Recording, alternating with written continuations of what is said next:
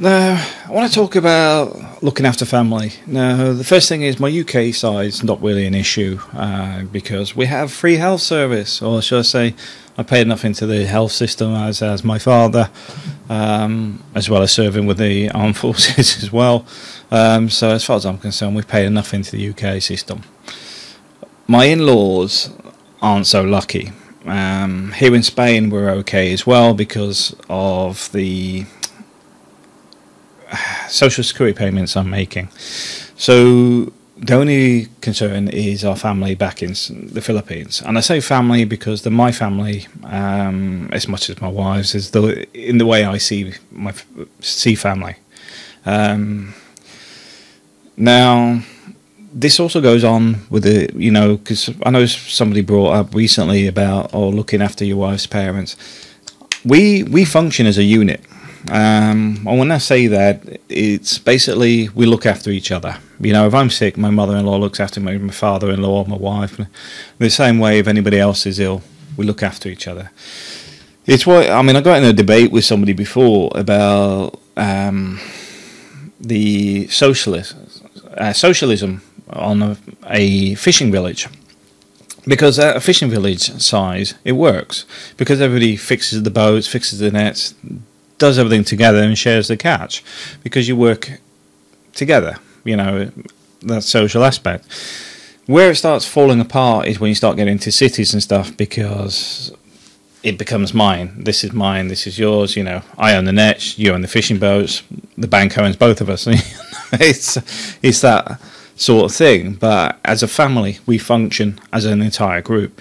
And I know it sort of goes against the grain with a lot of expats to say the siblings aren't you a problem. When you get into education and stuff, I agree with you, because predominantly I find a lot of people waste other people's money. I've heard more expats complain about wasting money on their wives, nieces, nephews, cousins, whatever, for education than anything else. That, I would say, is not your burden. I wouldn't get involved in it. Now, where things, from my personal point, is your wife's parents' healthcare, her siblings' healthcare, may do. The parents, certainly. Because if you want your wife to be moppy and down with you, because their parents are sick or whatever, then go ahead, don't help, because they'll also remember that you never helped as well, which is never good for a marriage. From my own viewpoint, my in-laws look after me, I look after them. That's it. We've had a bit of a scare this week where my mother-in-law is currently in a hospital, but it's like whatever it takes. If it's a case of, well, we've already sent money for the medical care, but if it was something more serious like operations, then I may have to pause Spain and go back to work to help fund making sure that my mother-in-law is okay. Now, some people might think that's a bit extreme, helping out family's family. I think this is where people's have different interpretations on how they look after each other, but that's the way I do it. It's a bit like Typhoon Haiyan when I gave away all my profits for the year for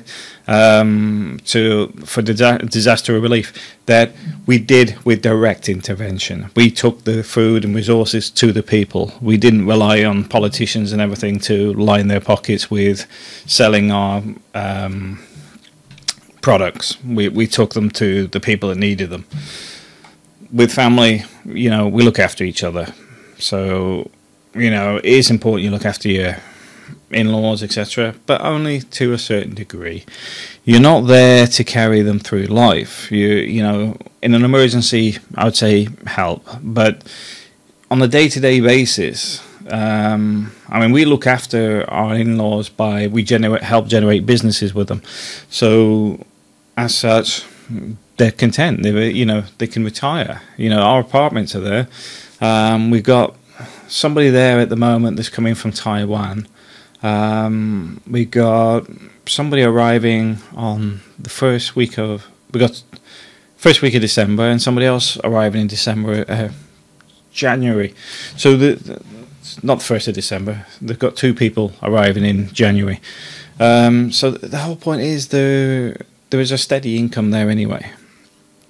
But the whole point is my mother-in-law's got the store. She runs the store.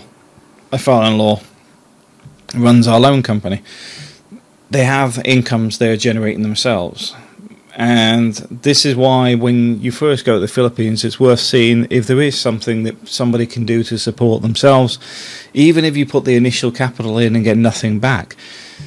The whole point is you're creating self-sufficiency for them, which means people don't become a burden to you, but also you gain respect, and they also have the respect and dignity of standing on their own 2 feet.